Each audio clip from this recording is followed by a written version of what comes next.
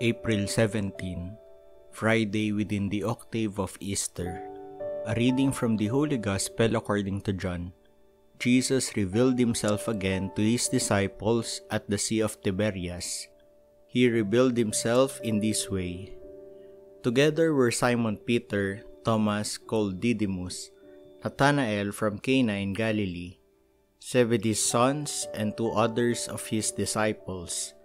Simon Peter said to them, "I am going fishing." They said to him, "We also will come with you."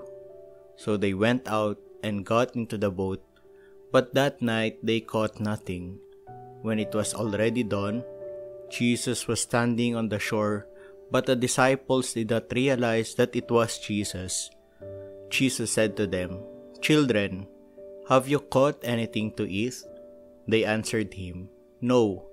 So he said to them, "Cast the net over the right side of the boat, and you will find something." So they cast it and were not able to pull it in because of the number of fish. So the disciples whom Jesus loved said to Peter, "It is the Lord."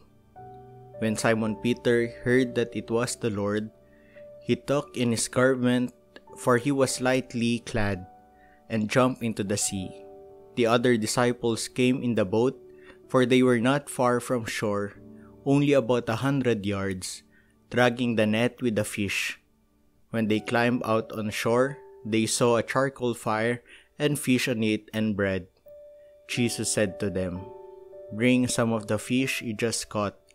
So Simon Peter went over and dragged the net ashore full of 153 large fish.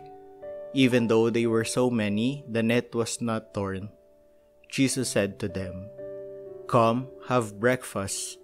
And none of the disciples dared to ask him, "Who are you?"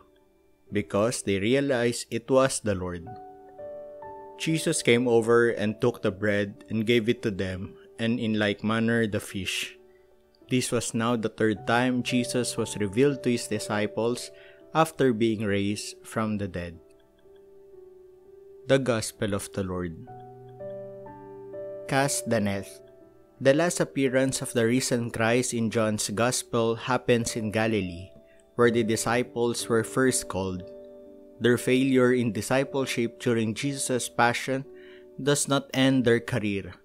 Rather, Jesus renews this call with dramatic color.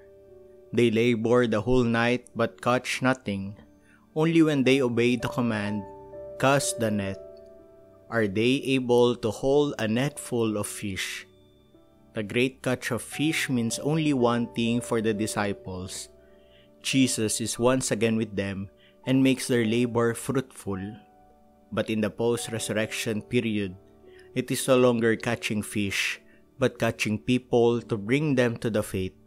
It is time to be fishers of men.